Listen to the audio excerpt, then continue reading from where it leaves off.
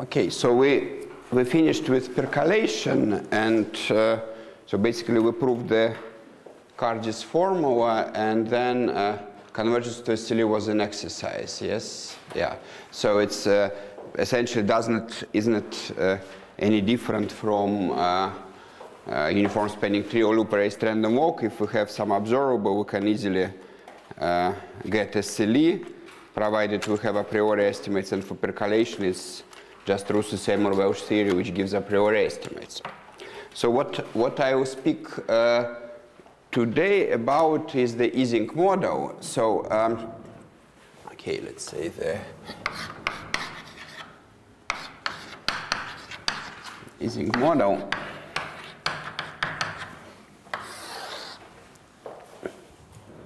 I will try to explain in the next 3 lectures how we prove, so it's a theorem joined with Dima-Cheukak, and in some stronger form also with Hugo,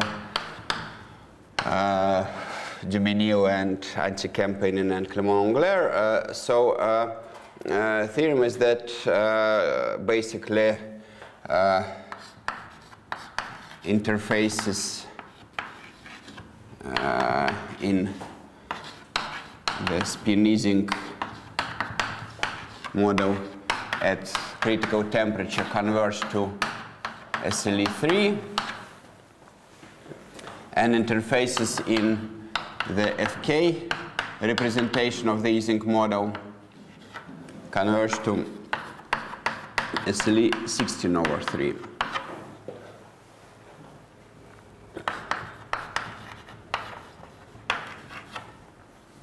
So the first one is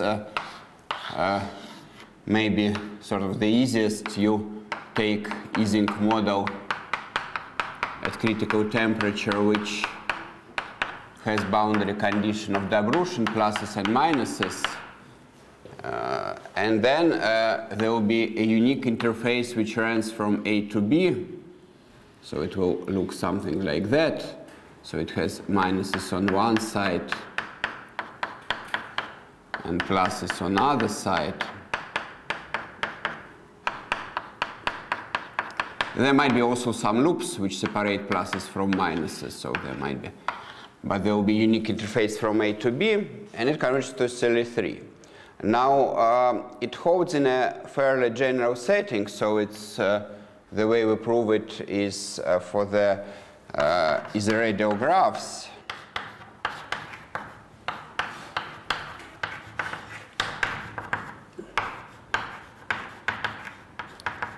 So isoradial graphs are graphs such that every face can be inscribed in a circle of same radius.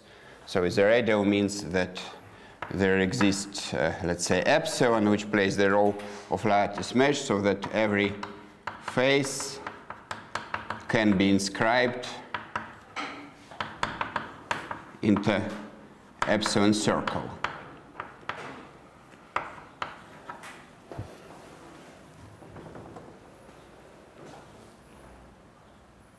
And if G is isoradial, if you take G together with G star, which is the dual, then you get a tiling by rhombi.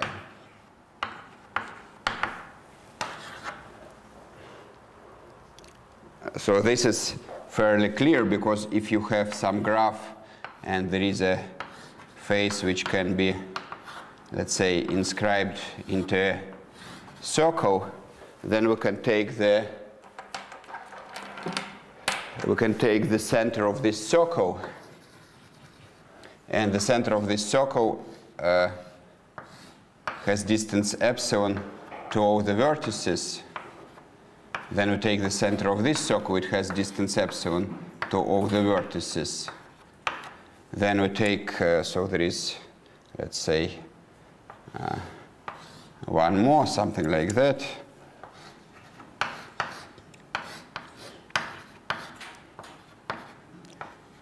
So if you take our graph, so white is the graph G, And then, let's say, this is the graph G star. So the graph G star looks something like that.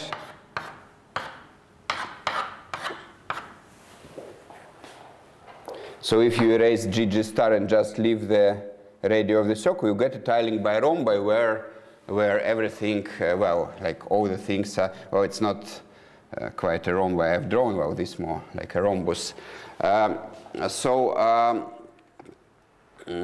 won't do it in this generality, but just a remark why it works nicely in this generality, because there is a nice definition of what is critical temperature for such graphs.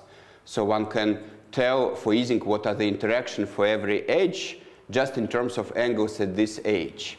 And this is related to integrability notions. This is related to, well, you've heard probably of the Young-Baxter transformation, so that you can do star triangle transformation in a graph with the Ising model. And if you had here Boltzmann weights J1, J2, J3, there are unique Boltzmann weights J1 prime, J1, 2 prime, J3 prime, so that it doesn't change the global partition function. So for rhombi tiling, that has very nice geometric meaning, because what we have here in this picture, we have three, well, I did it poorly. So we have in this picture 3 rhombi. So basically this star, it corresponds to, yeah, let me draw it separately. It corresponds to 3 rhombi. Okay, so yeah, the star corresponds to 3 rhombi. And now if you have 3 rhombi, you can do in the same hexagon picture like that, and then this corresponds to the triangle. So rhombi tiling, they have geometrically built in this star triangle transformation on the geometric level. Of course, this doesn't mean that there are any weights for the Ising model, which nicely agree, but it turns out that there are, and they're basically the weight for some edge will be just well, tangent of this angle or something like that. So it's okay, so this is the generality in which it holds. So in particular, it holds for all regular lattices, because every regular lattice, square, hexagonal, triangular, every face can be inscribed in the circle of the same radius. What I will do instead everything for the square lattice. And the difference, what one has to do more if one wants to do for the general graphs, well, basically there are 2 differences. So that's all the lemmas I will state they hold for is the radial graphs, but one has to be more careful with the formal ways, because there will be weights which depend on the angles. And also, if you do it for general graphs, you cannot use any a priori estimates which we know for the Ising model. So for Ising model, we know some calculations of Ansager, so we already know certain things, how partition function behaves since like 60 years ago. And for the radial graphs, one has to prove it from scratch. So, and essentially that doesn't mean that you have to prove from scratch conformal invariance, but a priori estimates, you have to do something which for square lattice was known long ago. So this is holds for this, but we'll do for square lattice instead.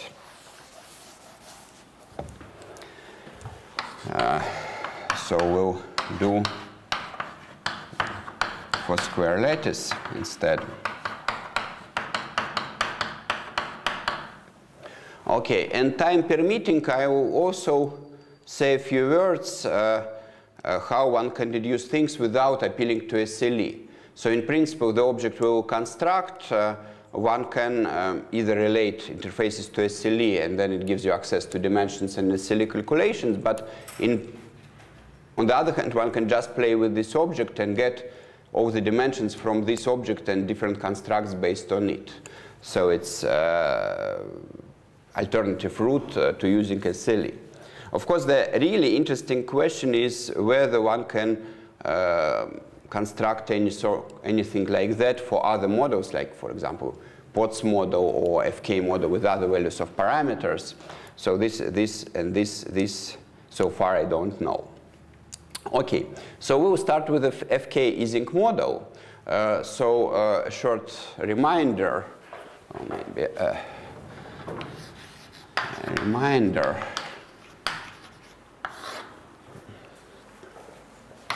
So FK model, so it's also called, so it's FK stands for Fortuin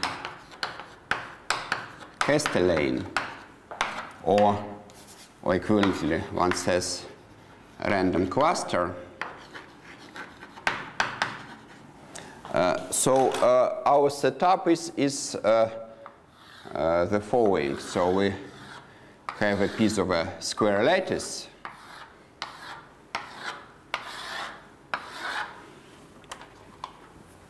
And then we draw some configuration.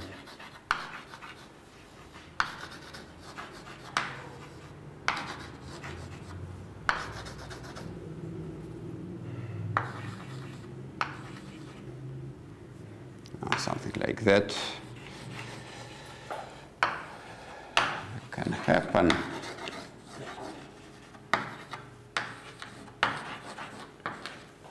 And the partition function is just the sum. So we'll have a parameter square root of q. So the partition function is the sum over all cluster configurations. Square root of q to the power number of clusters. Oops, sorry. Q to the power number of clusters. And then people either write p to the power number of blue bonds and 1 minus p to the power number of other bonds.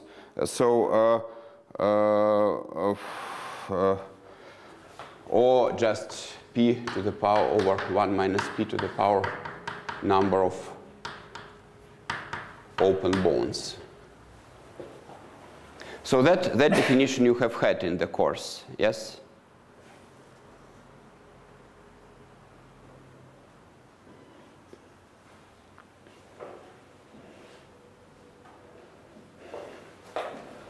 And you had a theorem that, for example, magnetization in Ising model is just probability of having a connection. So correlation of two spins can be written as probability of having a connection. Yeah. So Q equal to corresponds to the Ising. Q equal to. So critical value PC is square root of Q over 1 plus square root of Q. That's a theorem of Hugo and Vincent Befara. So that's Befara and Juminil. So for Ising PC is square root of 2 over 1 plus square root of 2. So that was known before and basically follows from Kramers and Vanier. Now we do here Dobrushin boundary conditions. So there are 2 points, let's say, point A somewhere here, point B somewhere here. So AB is wired, and arc BA is, well, usually people say dual wired, because there is obvious duality in this model when you switch between P and 1 minus P, and basically the duality you can just pass to the dual graph.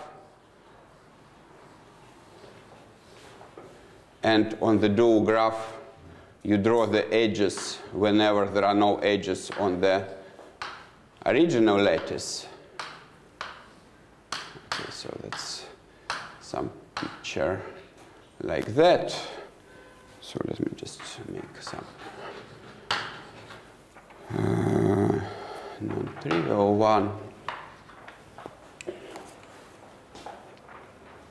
So one can pass from blue picture to yellow picture, and what changes is that you basically alternate between open, so you open bonds become closed bonds, and the other way around. So basically you get the same partition function.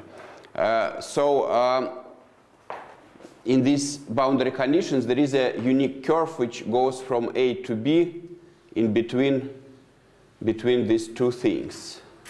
So there are also a number of loops. So this means that there is an interface from A to B. Now, when FK model was discussed, did you rewrite it in terms of loops or not? You did. Okay, very good. So it's, okay, so I'll just draw this immediately as a loop. So it's basically, we have loops on the medial lattice.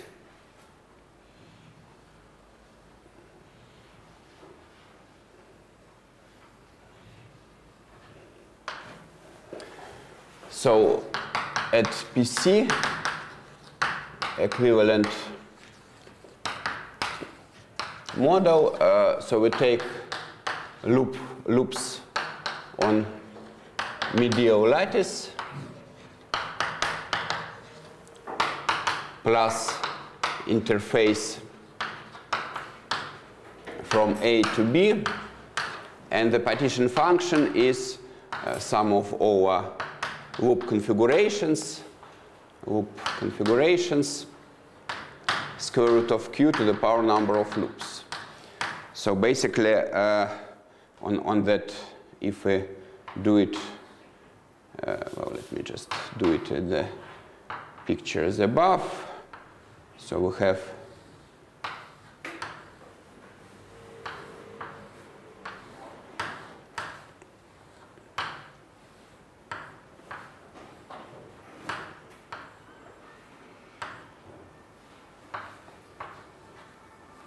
have some picture like that, and then we look at how it can be split into loops. So it's, for example, well, there will be one interface,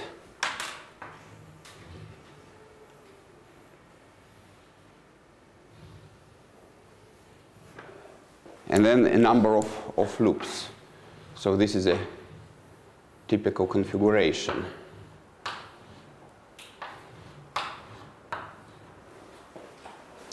And the boundary condition is just that there is one source, one thing, so there are two vertices with odd number of edges, so there will be something running from here to here, and that's the partition function.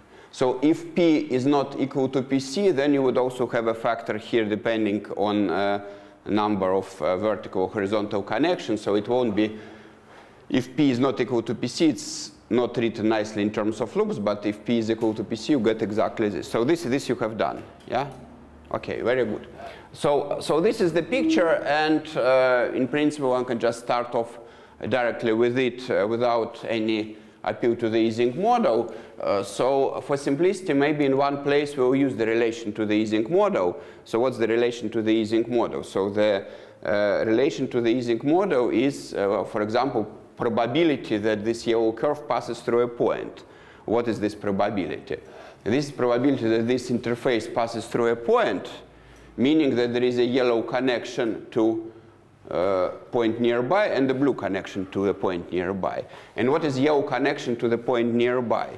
It's, in terms of the original Ising model, it's probability that the spin here is plus, given that we magnetize the lower part of the boundary. So in particular, from the Ising model, we know that this probability is small when you are far away from the boundary. That's from the original estimates. So here we can deduce, so if it's far from the bottom. On the other hand, if it's far from the top, it's the other way around. We know that blue probability is small. So in either way, probability of passing through a given edge is small, and we can move it here. So the original knowledge of the Ising model that we know that magnetization at criticality is small, it means that there is a small probability to pass through a given edge. So the curve is not space filling. So this is a bit of information we can deduce, which we will need. We can deduce it from what we'll be doing, but one can also deduce it from the classical results about the Ising model, that this curve is not space filling. Okay, now so this is the setup, and what we'll do, we will consider the following function. So let's define a function. So okay, so given a discrete domain omega with points A and B,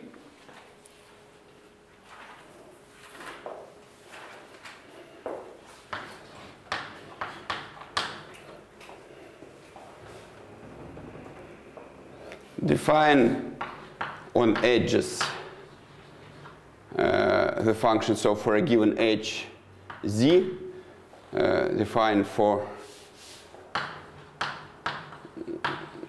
an edge z, function f of z. The first basic idea what one can look for in this picture, well, we have this distinguished curve, so let's just look at the probability that this curve passes through z. So the first thing one can want is to write the probability that z belongs to this curve. Let me denote this gamma. So interface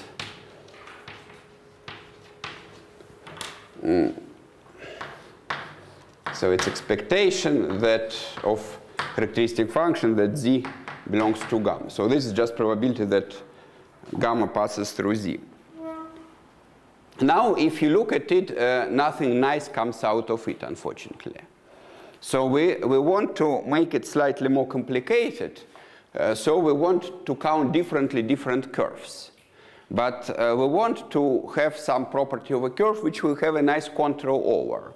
And it turns out that the basic, well, essentially the only property we have nice control over, well, we have control over how long this curve it seems, but then when we start rearranging the picture, it doesn't work so well.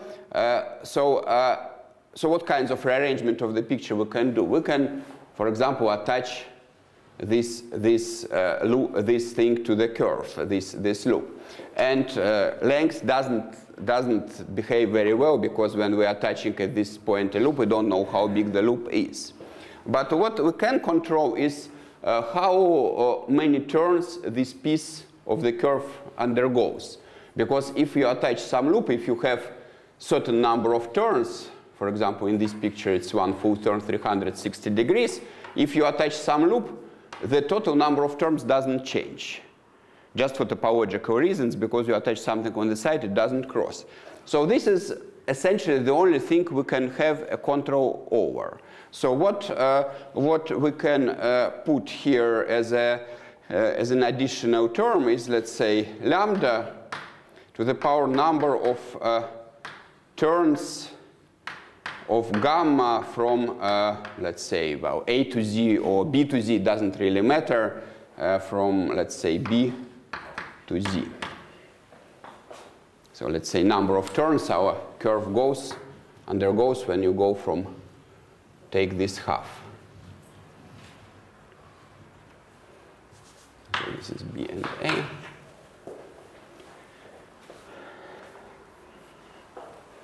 Now, number of terms, I mean with sign. So this is, this means, of course, with sign.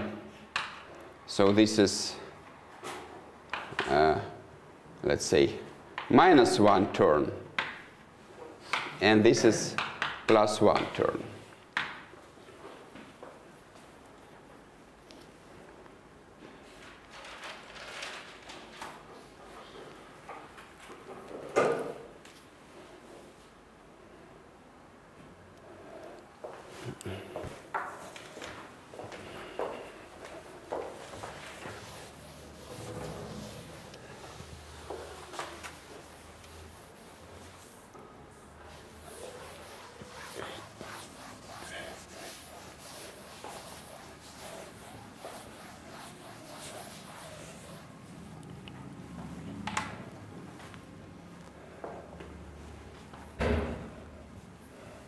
So basically, if we have a picture which goes like that, then the weight will be lambda to the power 0, which is equal to 1. So no matter how you crazy you go, it still will be the same, because the total winding will be 0. Now, for example, if I have picture which goes like this,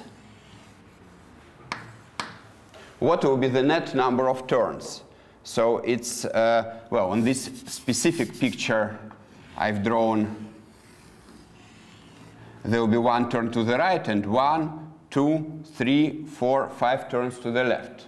So the difference is 5 minus 1 is equal to 4, so it will be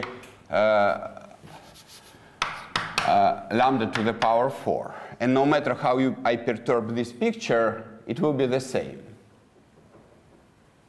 On the other hand, well, you can, of course, also have more complicated, so this will be lambda to the power 8, or you can have on the other, you can do it from the other side, so this is lambda to the power minus 4. And of course, it doesn't need to be always divisible by 4. I can easily come up with something else, so it's, for example, this one will be lambda squared, so I do not 360-degree turn, but 180. So essentially this weight we have, it's lambda to the power number of turns. So one can rewrite it as, let's say, lambda to the power, the total winding of the curve, gamma from B to Z. Now the winding, if you measure it in radians, if it's 2 pi, you should get lambda to the power 4. So basically, you divide by 2 pi, so it's 4 over 2 pi.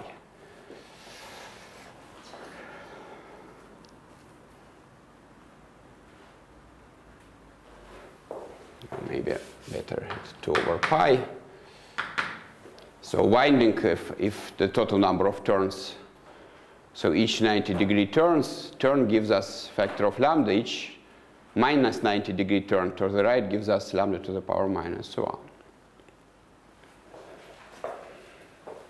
And also a remark I want to make is that, well, if for example I have a picture like this with A and B, then in this picture winding from B and winding from A will always be the same because the two curves don't intersect. So if you twist both halves. So here winding from B to Z is equal to winding from A to Z.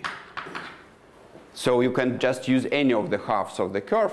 But of course, if A and B are on sort of not aligned, then for example, in this picture, they will always differ by 90 degrees. So essentially, winding from A and winding from B always differ by a constant, which is just how twisted is the boundary between A and B. So basically, in general winding from A to Z is equal to winding from, well, winding of gamma from A to Z is equal to winding of gamma from B to Z plus winding of boundary of our domain. Now let me think. So here from B to A. Or from A to B. Yeah, from B to A.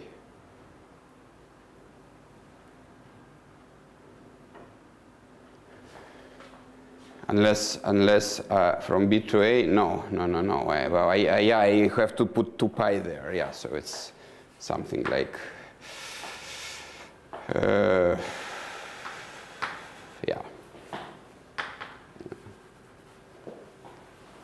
Well, anyway, this is basically a constant independent of Z.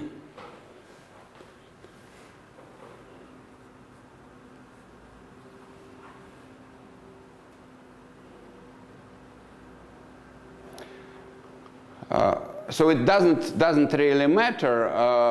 What is important for us is that eventually we'll start drawing this curve starting from point A to prove that it is a CLE. And then it's more beneficial for us just to look at the winding of the right part because it doesn't change when we draw the curve from the left. And if we draw it from the left and count it from the left, it has to change. We have to put some factor in and trace it, and it's a bit more complicated. But generally, we just count the weight from B to A. OK, that's the first remark.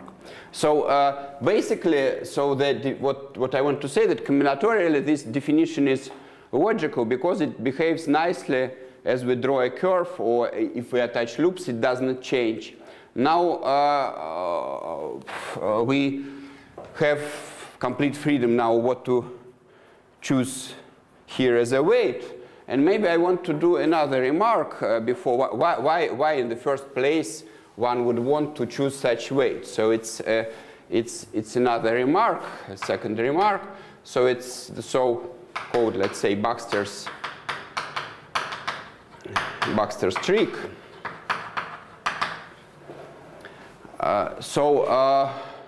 The complex weights of turns, they were introduced maybe first by Baxter when he looked at the model, at the loop models like these ones, and tried to make them local. So the Baxter's trick allows to, so this model has non-local weights because we count number of loops. So we have to see the whole picture to count the loops. I cannot just say that the weight of the right half of the picture is something because I don't know how it connects to the left one. So, Baxter came up with a way to make such weights or of n weights local by using the complex numbers. So basically, Baxter's trick goes like that. So we have a loop model. So let's say we start with the loop model. For example, Z is equal to sum of square root of q to the power number of loops. Now what we do, we orient loops.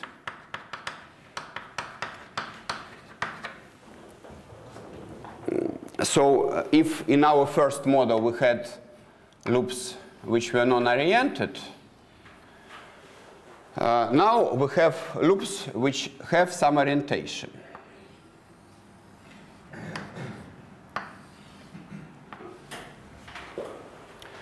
But then we have to propose what are the weights of those loops. So we have a complex, we have a partition function. And of course, the first idea is just orient them randomly with weight 1/2 and do this. But it's still non-local and nothing nice comes out of it. So we don't do this. Instead, we do the following complex height function, which is the sum of, let's say, mu to the power number of oriented loops. And basically what I do, I do the weight of a loop is mu if it's counterclockwise and mu inverse when it is clockwise. So basically this is called a +1 loop and this is called a -1 loop.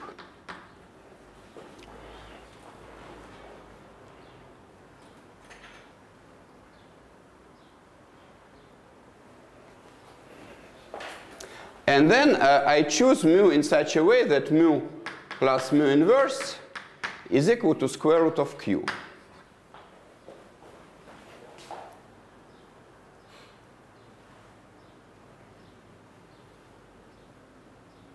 Because if I choose it that way, here each oriented loop, each non-oriented loop here can be either oriented clockwise, gives us mu inverse, or counterclockwise gives us mu. So if we forget orientation, we return back. Now, how do we satisfy this condition? And the easiest, of course, way to see it, so it's to do if I take square root of q over 2 number to take mu to be equal to square root of q over 2 plus I, well, let's say iy. So it's a unitary number, and then mu inverse will be the conjugate number on the unit circle. So to do this, we take mu, which is square root of q over 2 plus iy. But we want mu to have absolute value of 1, so that mu inverse is equal to mu bar. So this works. So this works as long as well, this number square root of q over 2 is between 0 and 1, or between -1 and 1. So this works if square root of q, the weight per loop, belongs to interval -2, 2.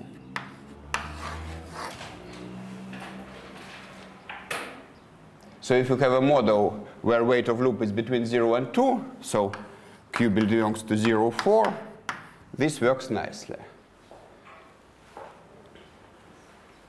If q is bigger than 4, and you know that at 4 this model changes, then what you get that you can still solve this quadratic equation. This is a quadratic equation, but you get a real number. You don't have to complex conjugate, so you immediately see that something goes very differently.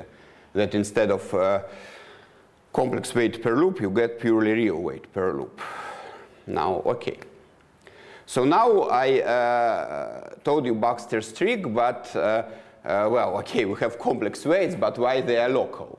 I didn't tell you. So there is actually already one plus, because you have here, instead of this picture, you have that picture with oriented loops, and picture with oriented loop is slightly nicer. It looks like a geographic map. So geographic map has this sort of, if you have a mountain, it has these sort of lines which are, say, height 100 meters, 200 meters, and they're always oriented. They tell you whether you have a mountain if they're oriented counterclockwise. So if they're oriented clockwise, you have not a mountain, but instead a, whatever, crater of a volcano or something. So geographic map doesn't have just loops. It has loops oriented to tell you what kind of geographical landscape you have. It goes up or down. But why this is local? So this is local for very simple reasons. So, so this loop, so what is the winding of a loop when you go around? 2 pi. And weight is equal to what? Mu. So what you can do, you can take weight of this turn to the left to be mu to the power 1/4, and weight of the turn to the right, mu to the power -1/4. And then weight of a loop is just the product along the loop of the weight of the turn. So to calculate the weight of the loop, you just go around the loop, and for each left turn you take mu to the power 1/4. For each right turn you take mu to the power -1/4. And if the loop is counterclockwise, you get mu. If it's clockwise, you get mu to the power -1. So this gives you mu if you have counterclockwise, and mu -1 if it's clockwise.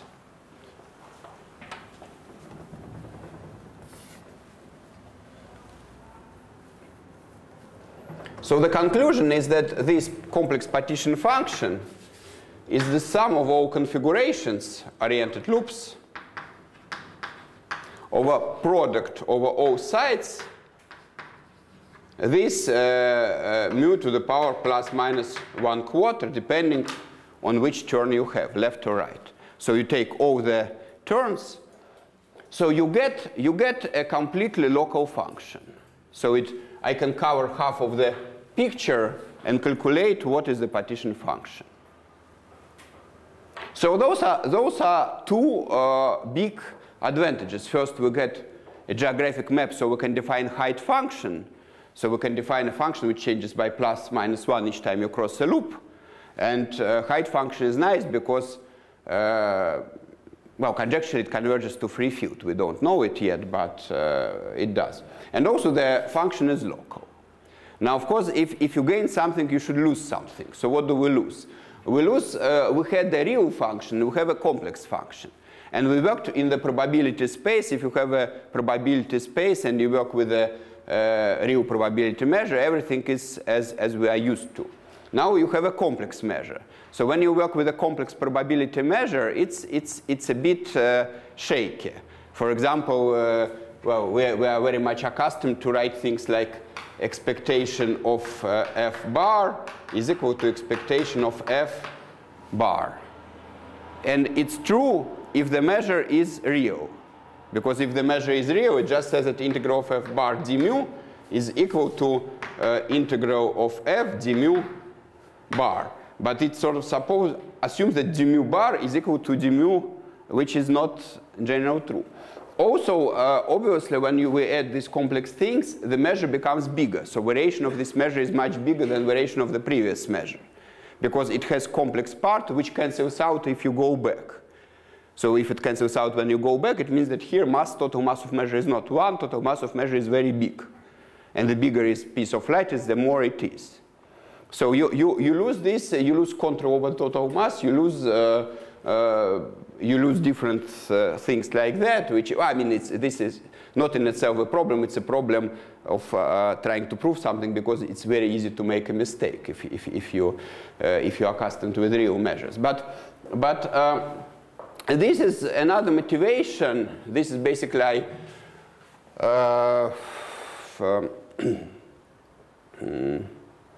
I brought this up as a motivation, and this is another motivation why complex weights per turn could make sense, because it's a nice way to make local our weights. So it also makes sense to make these complex weights per turns not only for our interface but for other loops. But we won't need it. Okay. And maybe before we go to the break, I'll just formulate a big conjecture, so it's which I cannot prove. Has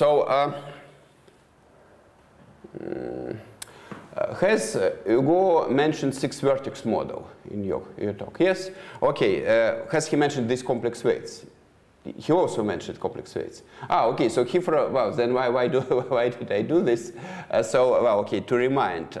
So the big conjecture is that so he mentioned that also these complex weights they have another real projection on 6-vertex model. This was mentioned. Yes.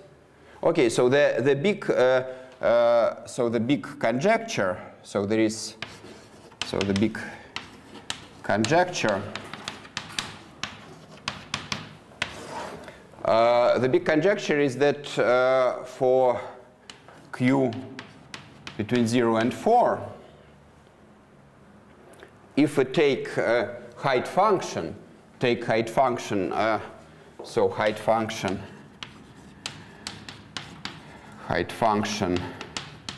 for this complex partition function converges as mesh goes to 0 through the Gaussian free field.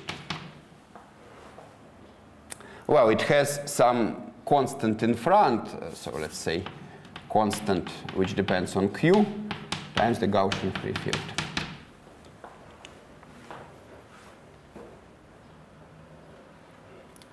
And this conjecture, well, it belongs to Dutch physicist Bernard Nienhuis.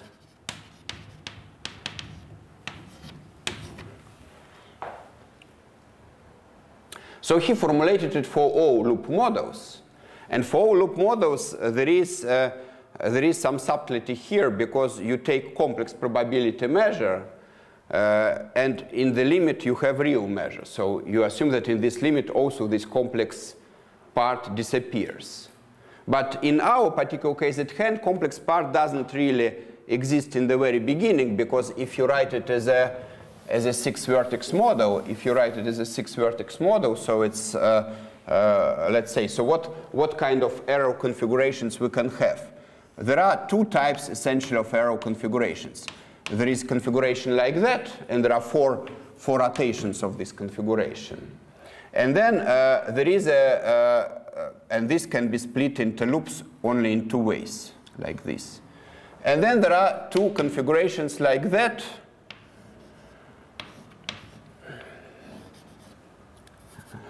So let me just. So basically, there are.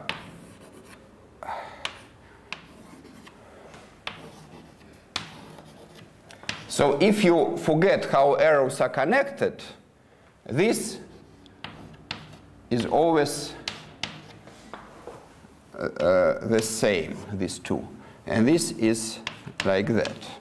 And in terms of height function, which I will draw here in yellow, this corresponds to having height function h, h plus 1, h plus 2, h plus 1, or h, h plus 1, h, h plus 1.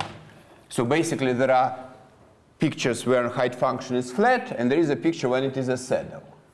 And now the weights, if you put the weights which we have, so what is the weight of this picture? We have a left turn and a right turn.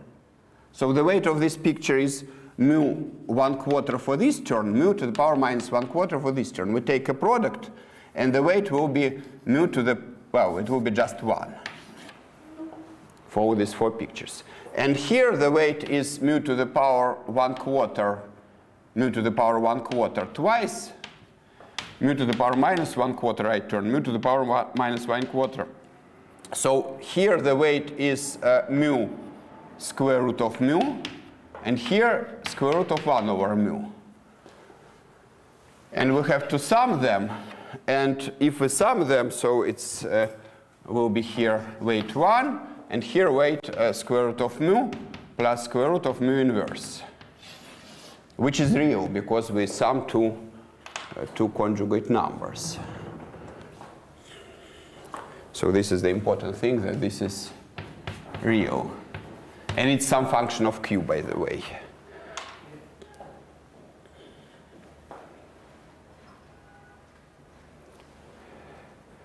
So in principle, in our case, in FK case, we can do height function for partition function for 6-vertex model, which is purely real. So this is a big conjecture, and I don't know how to prove it. Well, otherwise it wouldn't have been a conjecture. There has been a lot of activity around 6-vertex model, because you see, well, we just said that FK model can be written as loops, loops can be written as 6-vertex, so one can rewrite everything in terms of 6-vertex. And also in 6-vertex, so here we had 4 weights 1 and 2 weights mu plus mu inverse square roots. In principle, you can take different 6 weights, and people extensively studied this. And we are with these weights, we are in the regime which is chaotic. It also has ordered regime, and there was, over the last 3 years, there was much progress in the ordered regime by Borodin and Corvin and Petrov and others. One of the spectacular things they have proven is that in the ordered regime, not for these parameters I have. Basically, to get into their parameters, one has to take 2 of the weights of these 4 weights here and make them much larger. Then they proved that in their case, they have fluctuations of these height functions, which are not free field, but KPZ, Kardar-Parisi-Jean fluctuations. So KPZ is the fluctuations which you see in the coffee stains on the boundary of a coffee stain or in a burning piece of paper. So it's a different universality class from what we are discussing. Now this is sort of a big area. Ideally, one would want to understand fluctuations of height functions for 6-vertex models by some general approach. So it's okay, so let's maybe go for the break here, and then we'll start the proof afterwards. So what Hugo did say about 6-vertex model? Or nothing? He showed this, yeah, okay. Yeah, okay, okay. So essentially what usually, maybe let me Okay, let me maybe erase this.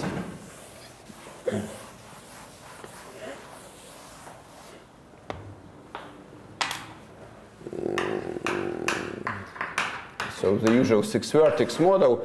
So usually people write weights. Let me see. So this is A1, A2. So this is basically along this diagonal. Now it can be along other diagonal, and it's B1, B2.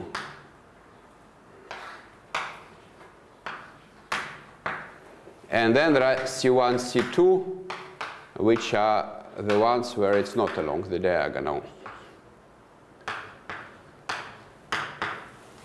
And then in principle, you can add sources and sinks. So this is called 8-vertex model. Then you can add sources and sinks, D1, D2. Now, why they come in pairs, A1, A2, B1, B2? Well, it's clear why D1 and D2 come in pairs. Because if you do it on a torus, then the number of sources is equal to the number of sinks. So in principle, if you do it on a torus, it's not really important what are the individual weights, it's important their product. Because if you have 7 sources, you have 7 sinks. So the important thing is really D, which is equal to D1, D2. So it's really, you can assume, so we usually we can assume D1 equal D2.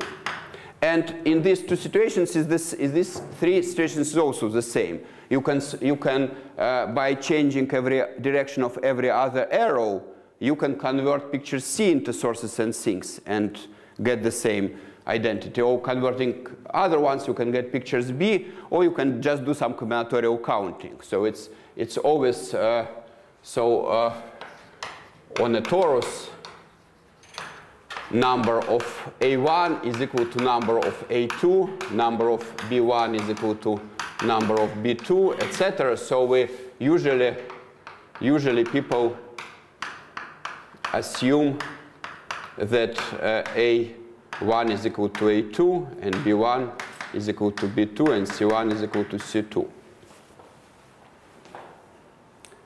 Now, what else is that we can normalize, we can divide by C, just normalizing everything. Also, we can normalize so that A, B, C become A over C, B over C, 1, just by dividing the weight of all nodes by C.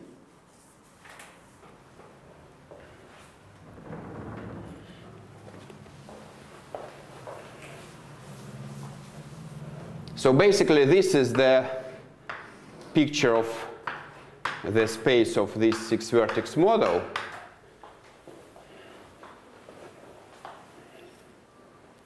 And so what we discussed, what we do, is A equal B equal 1, and C belongs in our case, what is C?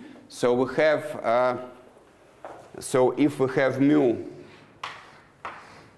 which goes here, so this is the range of mu, because mu plus mu inverse gives mu plus mu inverse gives square root of q. Then where we will have square root of mu? Square root of mu will go from here to here.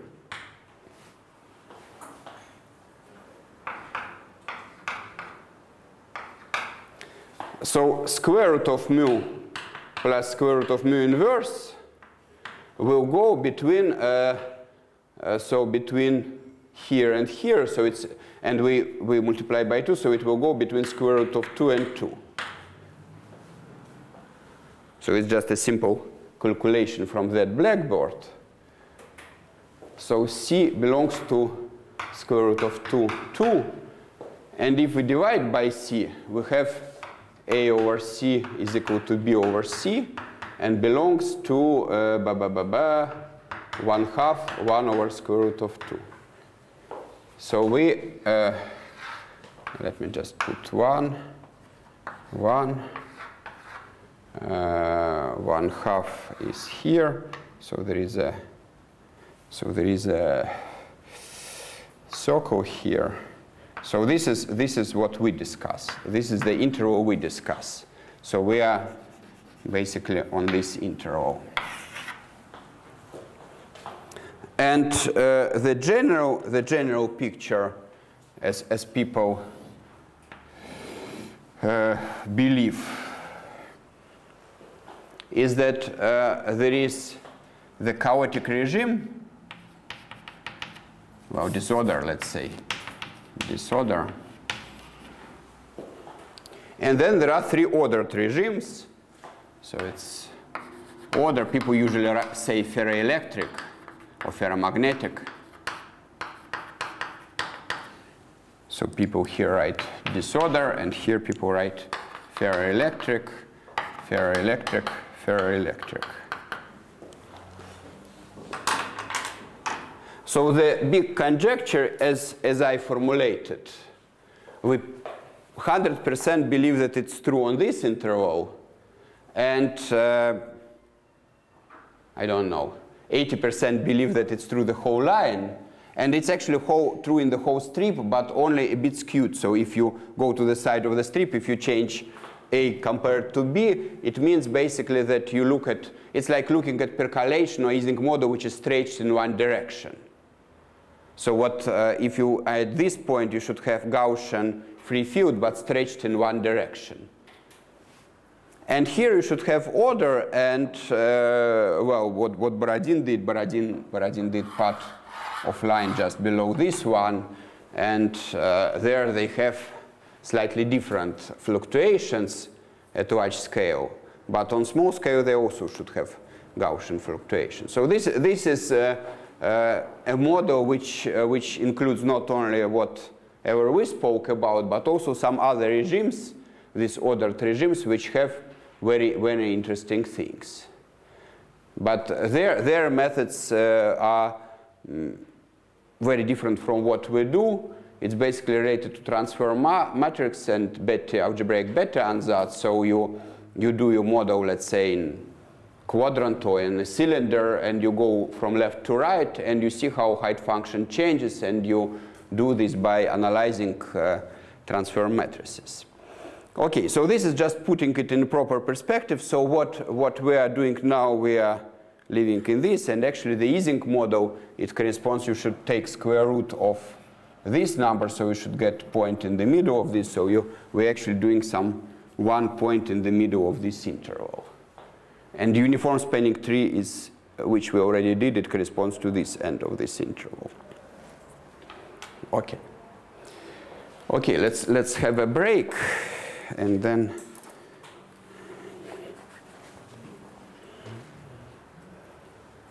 but this is okay. So to put it in proper perspective, for those who might want a nice problem, it might be difficult. But it might be that for some special values of Q, there is a nice trick to do it. It's unknown for Q for true values. Okay, so it's unknown for all values of Q. It's unknown for all values Q. So this conjecture is open for all values of Q. So open all Q.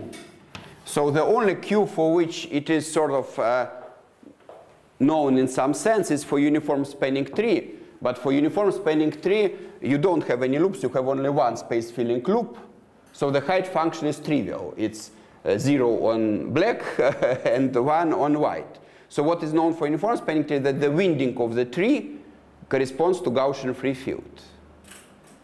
And the winding of the tree itself, that's the theorem of Rick-Kenyon. And it might be that for all other values of Q, it is a hybrid of these two things, that for all other values of Q to prove this theorem, you have to work together with height function and winding of this picture in some sense. And together they will give, one will give you, so together they will give like complex Gaussian free field. One will give you real part, another will give you imaginary part, something like that.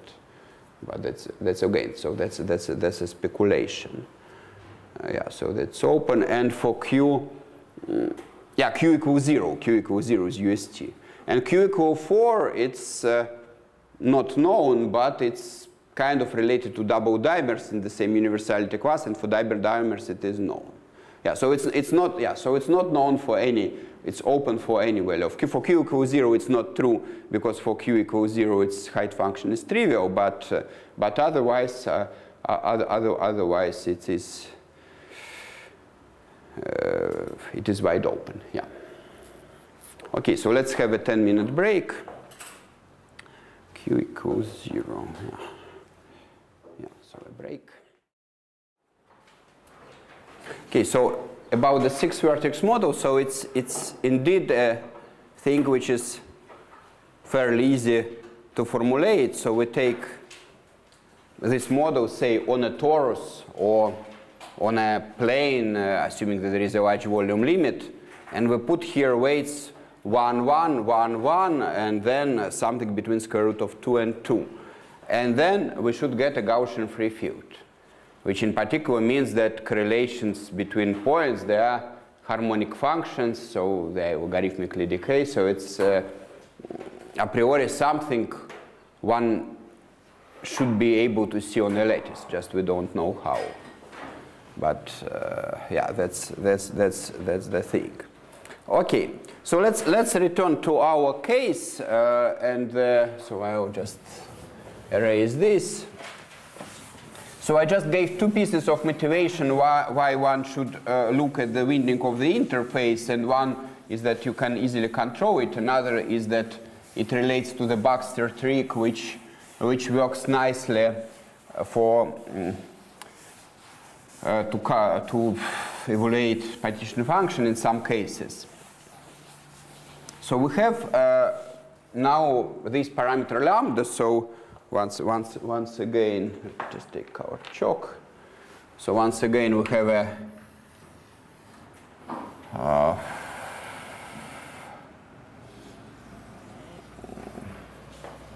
picture which goes something like this.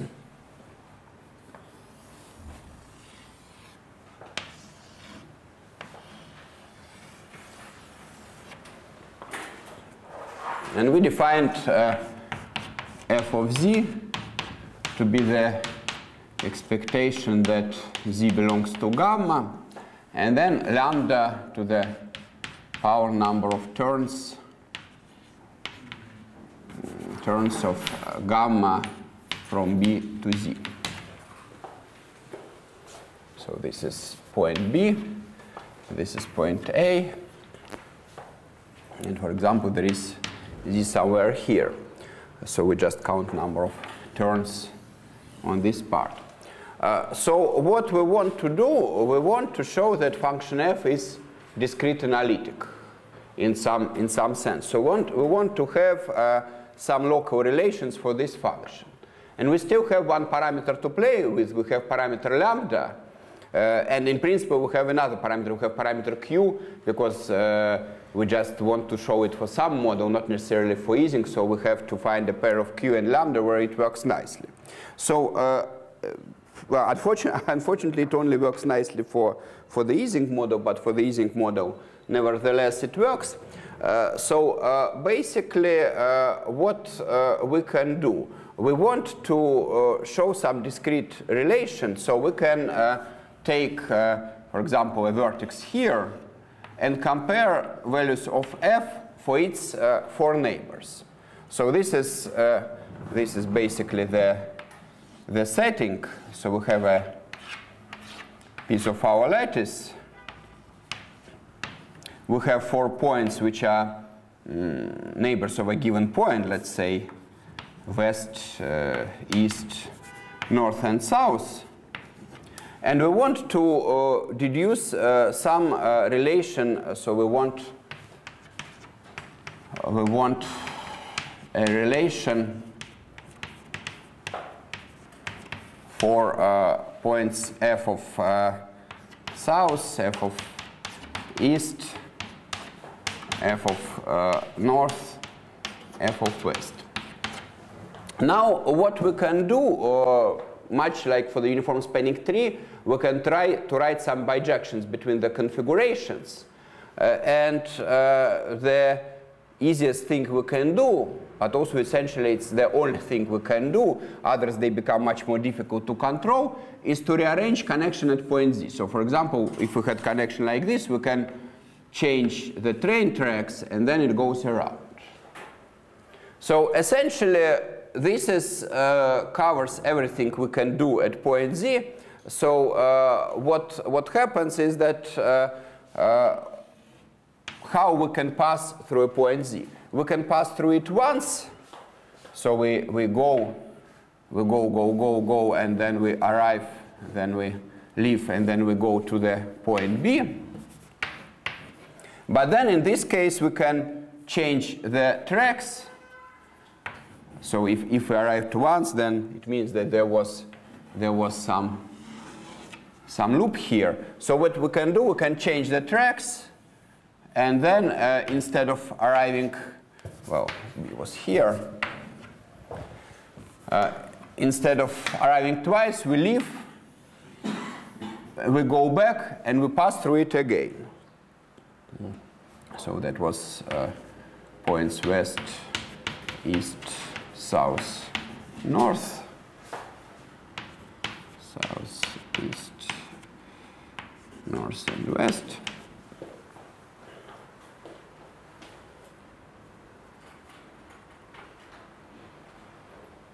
And the thing which can happen, well, there are these two pictures, and there are 4 variations on them, because we could arrive from different sides.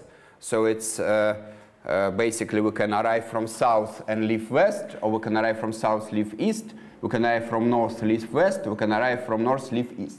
So there are 4 different variations. We cannot arrive from west. So if we in one picture we arrive from south, we can arrive from west, because our lattice can admit a chessboard covering.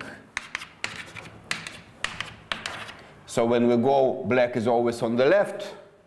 So if we can arrive from south, then we can also arrive from north, but not from west and east. So there are a total of 4 pairs of pictures. Now, what are the contributions of these 2 pictures to our function at 4 points? First of all, there is some weight which comes in because we have other cycles. So let's just denote this weight by x. So this picture contributes some big number x to point south times the winding, and big number x times the winding to the point west. So if this picture, the first picture, so let me just denote them 1 and 2. So if the picture 1 contribute x to the f of south, then to the west it will contribute x times one more turn to the left. So x times lambda. And it will contribute 0 to 2 other things.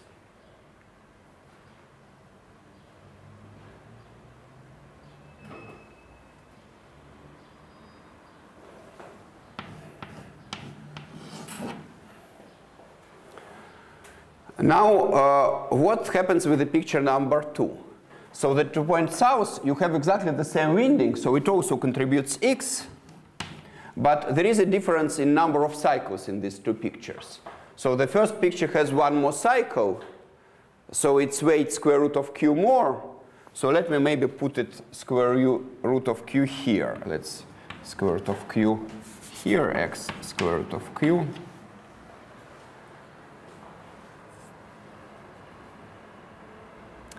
And now the question, for example, what we have here for the west. Do we have the same winding as before? Yes, we do, because it doesn't really matter whether you make this detour or not. You still turn the same number of times. So you make many extra turns, but they all cancel out. So here would be the same thing, x times lambda. Now, what do you have for east? you have the same winding till S, but then you make one more turn right. So it's X lambda inverse. And for the north, well, it's slightly more complicated. So we have here, and then we go, and we make basically 2 turns left. So 2 turns left is X lambda squared.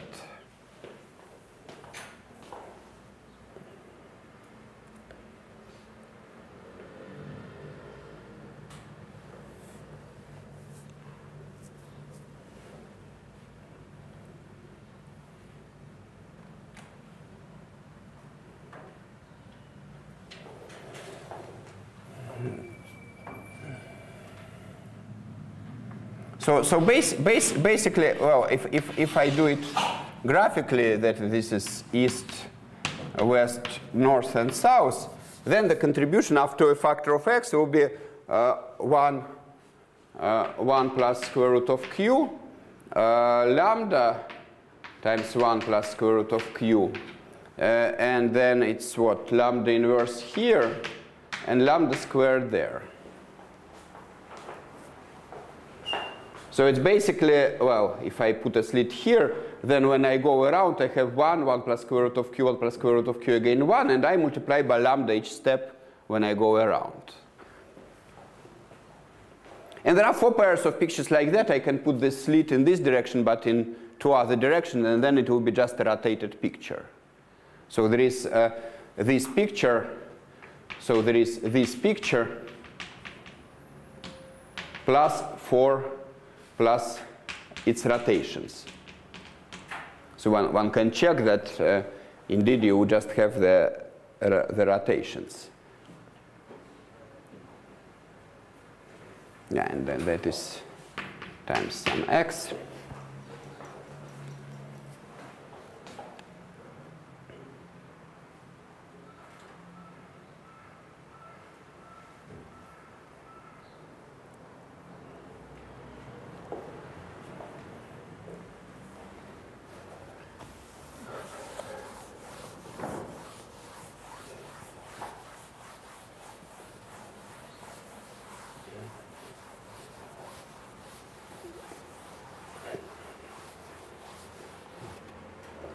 And now, in principle, there are several ways to proceed. So we want some relation. Well, what happens with our lattice is that, well, we have a function which is defined on edges. So edges in itself, they form this lattice lattated by 45 degrees. But essentially, we're trying to get a relation around every vertex. So in principle, if we just get here Cauchy-Riemann relation like before, that this difference is equal to that difference times I, that won't quite do because we'll have it only for half of the places. So we'll have to get something more. And basically what happens is that we can get it for Ising, and for Ising it turns out that we actually have something more because we have some additional piece of information because of the specific value of lambda. So that is what we'll do. So let me see, or maybe even better yet. Yeah. Okay. So lemma.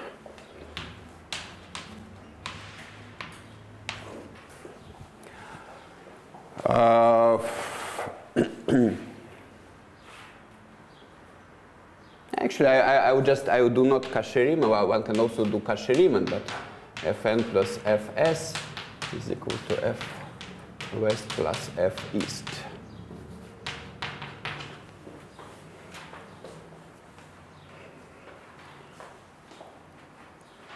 And do we have, wait a second, so do we have, as I've written it, do we have also the usual Cauchy-Riemann? I always forget, yeah.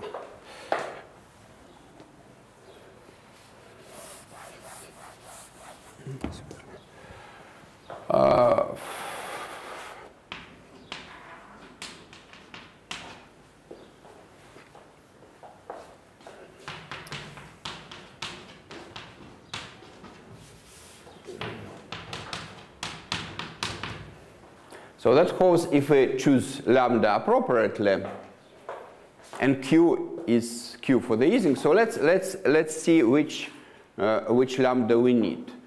So we need that contribution of, so for this equation star, so the contribution of a pair of configurations to star can be written in our specific case, f south plus f north. This is x times 1 plus square root of q plus lambda squared. And the question is whether it's equal to x times east plus west, lambda inverse, plus lambda times 1 plus square root of q.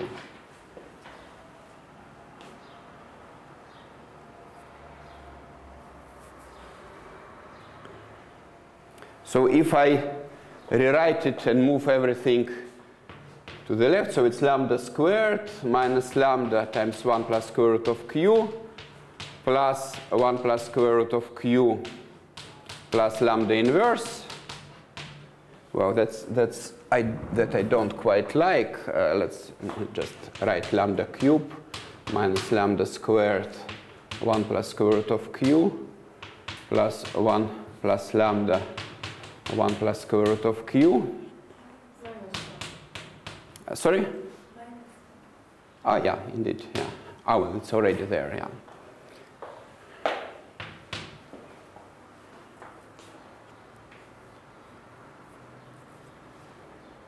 And this actually can be nicely factored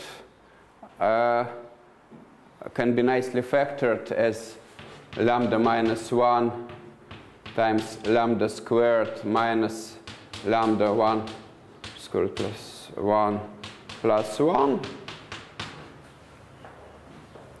Did I do it correctly? Yes, yes, yeah. No, yes, yeah. Or in principle, if we assume that square root of q is mu plus mu inverse, then here we'll have 1 plus mu inverse. Wait a second, there is no 1. Yeah, sorry, I cannot factor cubic polynomials. Yeah, yeah, that's like that. Yeah, I was just thinking why I'm arriving. So if we write it like that, then we actually can factor it out as lambda minus 1, lambda minus mu inverse.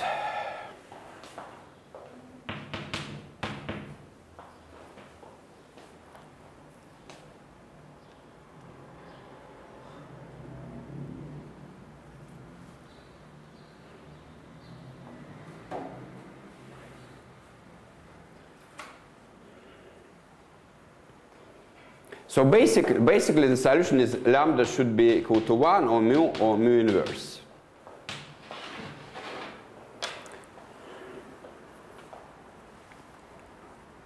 So basically for every value of q, we have 3 values of lambda where we get one non-trivial relation. But again, one should understand that we have a number on every edge and we have a relation on every vertex.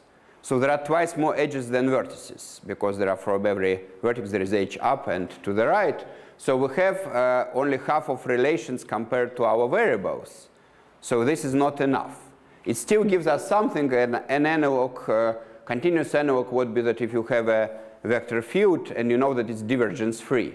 So it's a flow of liquid which without sources of sinks.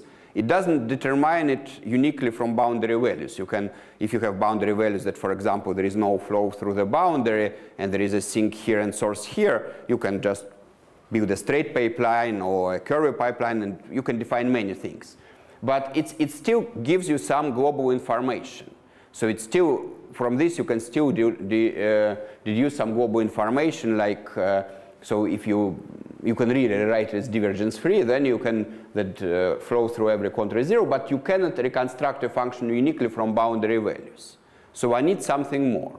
And it happens that for one can experiment with other models, it doesn't happen, but for Ising something more happens if you take mu. So it's, well, okay, so it's lambda is equal to 1 mu inverse. So we would actually take this one. And what happens for Ising, so one can view it differently. One can also check that for this value there will be another relation. But the other way one can view it that we have a relation which is a complex relation because we have complex coefficients there. So there are this complex lambda. But it is, so it's actually complex relations to real relations. Real parts are equal and imaginary parts are equal. But the numbers here, in fact, will all be, well, so to say, real numbers. They will have well-defined argument, which, and this is specific to the Ising model. Yeah. By the way, so I rolling a little bit back. So I checked it for one pair of configuration, but all 4 other pairs will be exactly the same. Only where you multiply lambda, it sort of shifts around, so it doesn't sort of, if clear from this picture, that it just shifts cyclically, and we have cyclical relation. Okay, so that was lemma 1.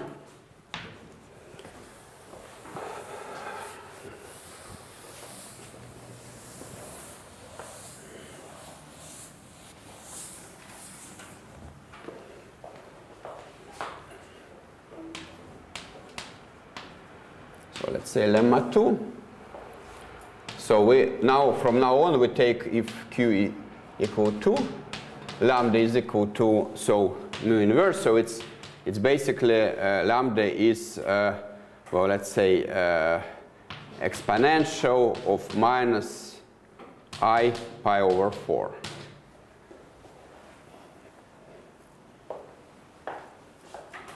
So it's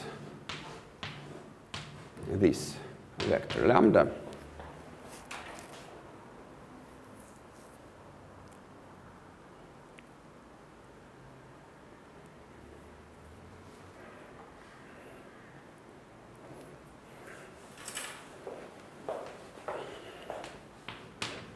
Then on every edge, argument of f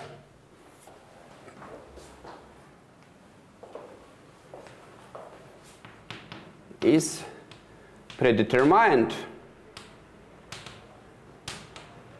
as on this picture. So it's just a periodic picture of what argument of f will be. So suppose that point B is here. So I start, well, not maybe, let me say, argument of f is predetermined.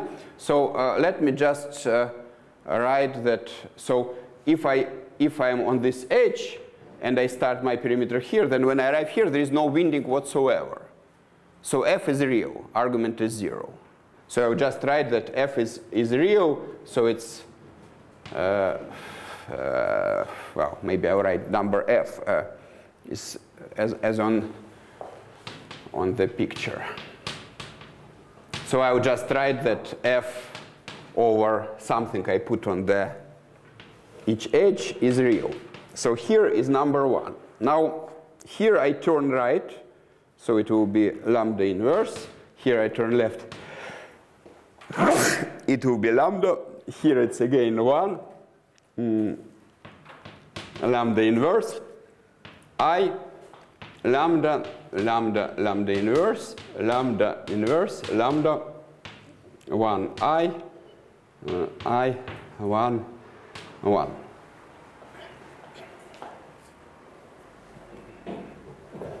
And why is it so that you always get the same thing?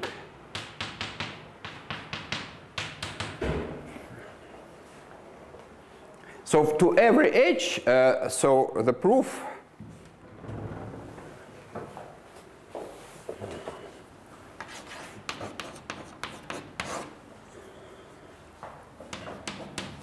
so we arrive with a yellow, so take chessboard covering, consider chessboard covering.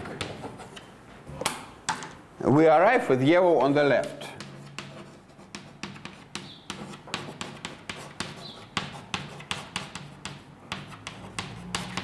Why? Because we always turn left to right, so we always follow this curve, so yellow is always on the left. So we always arrive from the same direction.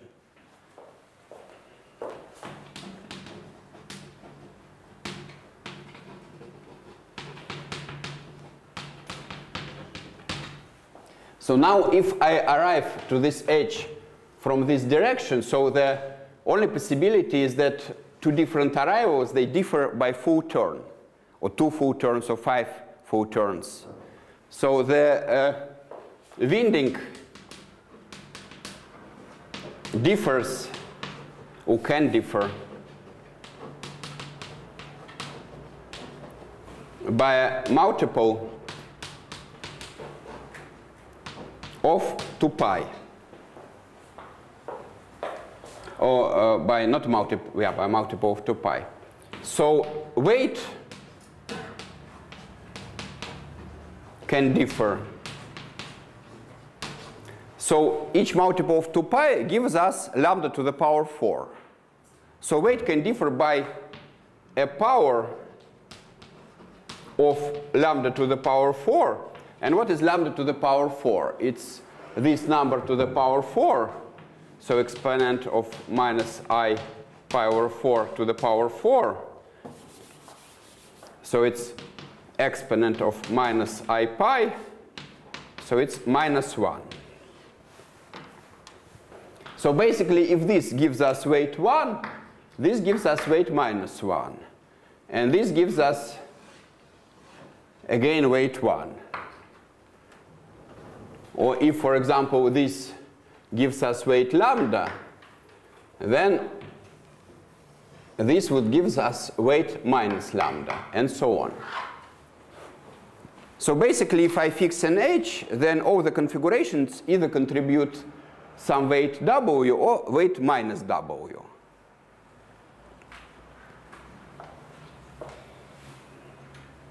So for example, here, what I get is always real, because each configuration goes with plus or minus 1 coefficient. Or here it's always imaginary, plus or minus I.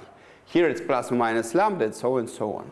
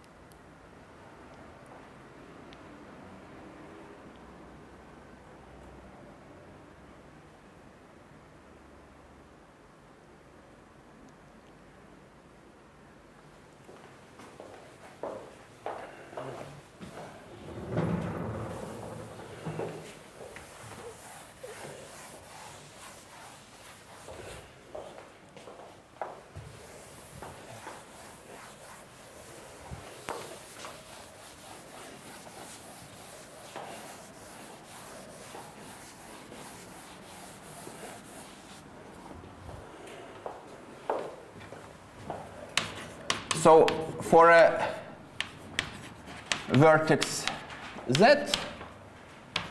set f of z to be equal to f of north plus f of south, which is also by lemma 1, f of west plus f of east. Now, what do we have?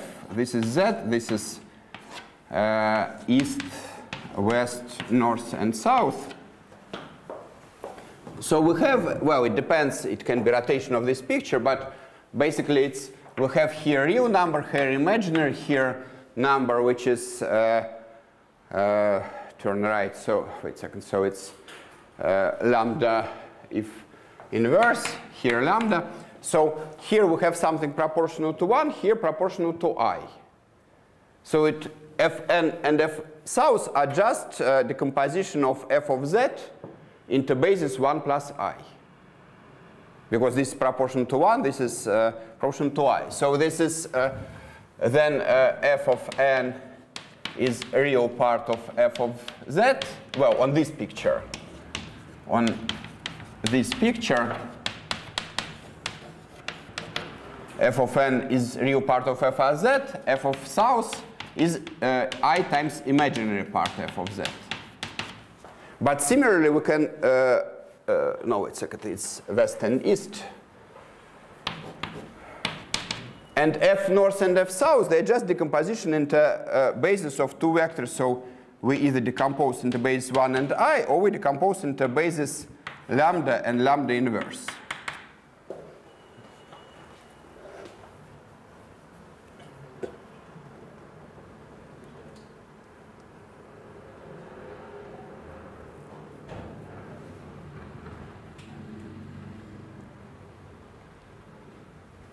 So, for example, f of north is a basically projection of f of z on lambda inverse.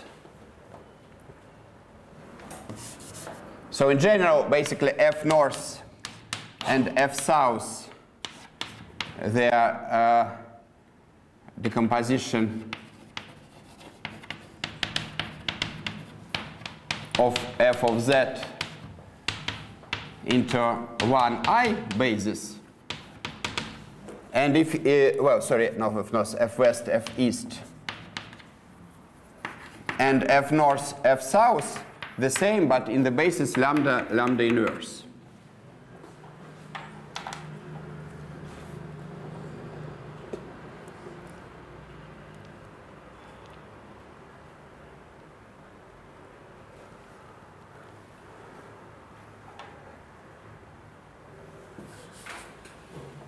And that has a corollary which will, let's maybe put as an exercise which we'll discuss next time, that f of z, so f satisfies Cauchy-Riemann on vertices, so in the usual sense that this difference is equal to that difference times I. But also one can write that f satisfies Cauchy-Riemann on horizontal edges. So if I take a piece of my lattice, the difference like this is equal to difference like that times I.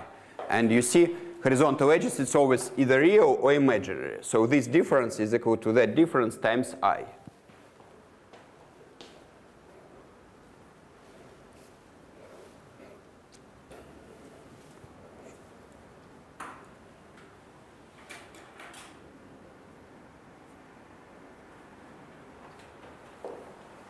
So f indeed satisfies classical Cauchy-Riemann equation, but you should either restrict it to only horizontal edges or to vertices with this definition. Of course, alternative to what I did was not to show that this equation is actually two equations in one, but write two different equations and check both of them, but again using this funny property of this winding. So this is what is lacking for other models. So for other models, obviously, when I choose other values of mu, it won't have property mu to the power 4 is equal to -1. So it will give different complex weights. And essentially, most of what I say for Ising could be transferred to other models if only we would know some sort of either such combinatorial magic or some sort of statement that, say, if we coarse grain, if, for example, we take average of our function over small boxes like 10 by 10, then on average, horizontal edges and vertical edges would give you the same input in your function. That such sort of statements would be enough. So here we have already at scale 1 the statement that my function f of z is this vertex. It has two coordinates written nearby. or 2 coordinates in other bases written nearby. So if some sort of statement like that, but in a weaker form, is true for other q in the scaling limit, that would have been enough. Okay, so we have Cauchy-Riemann equation. Now what we need to do next time, well, we'll check first that it exists there, but also we need to figure out what are the boundary values of this function. And the question is, again, we know these properties of weights, and the thing to do is to check how we can control winding on the boundary. And on the boundary we can control winding because if curve touches the boundary, it winds around as many times as the boundary itself. So winding on the boundary is exactly known because it's the winding of the boundary itself. It's just a question to figure out what this means in terms of boundary conditions. Okay, so here we stop. So next lecture is next Friday. Yeah, so we have how many Fridays? Yeah, so that's it. So we have how many Fridays left? So we did one extra lecture, so we don't need to do the 3rd of June, and I will be away on 3rd of June anyway. So I think we have 3 Fridays left. Yeah, I think we have 3 Fridays. So there are 4 Fridays left, but the last one I probably skipped. We had an extra lecture in place, and have a conference in July. Okay, thank you. Questions?